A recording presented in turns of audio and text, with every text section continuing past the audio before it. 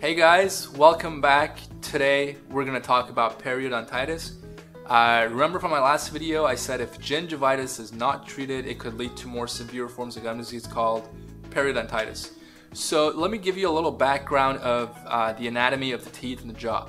So basically you got your jaw bones and then you got your teeth which are embedded in the jawbone, and then you got gums which cover everything up, right? So what happens in periodontitis is in health, you got the gums that are tightly attached, but in periodontitis, the gums become detached. They form little pockets where bacteria and plaque can accumulate. That leads to tooth loss, and if you leave it untreated, unfortunately, it could lead to teeth becoming mobile and loose, and one day it's just gonna fall out.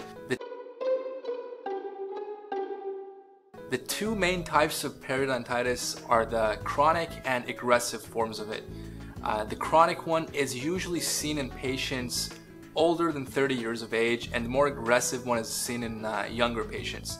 And again, like gingivitis, it could either be localized or generalized, and if you remember I said it, that just depends on the number of teeth that are involved.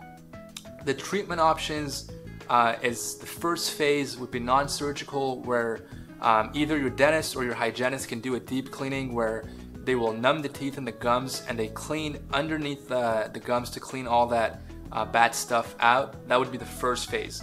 And then after a period of about 6 to 8 weeks of healing, if we see that there's still unresolved inflammation, or if there's still pockets that are present, we might need to proceed into surgical treatment, which we will get into later in my other videos. And yeah, that's pretty much it for today. Thank you for tuning in.